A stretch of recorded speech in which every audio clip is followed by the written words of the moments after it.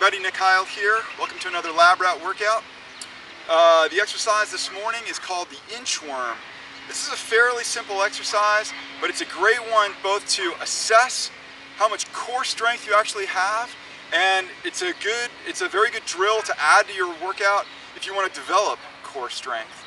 So what we're going to do here is we're just going to find a nice flat surface. I'm here in the park. I'm just finding a clean spot on the sidewalk. I'm going to start out like I'm going to touch my toes.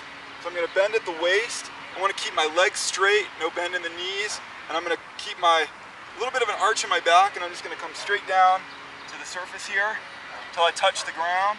Now what I want to do is I'm going to walk out like an inchworm, extending itself fully all the way out until I'm in a very extended push-up plank position.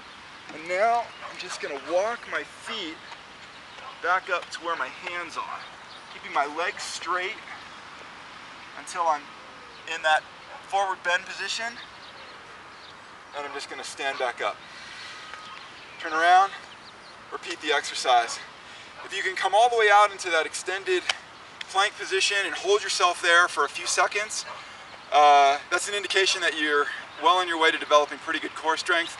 If you feel like you need to develop more core strength, add 10, 15, 20 reps of the inchworm into your regimen. You'll really start to develop this core tension and core strength and power. Good luck.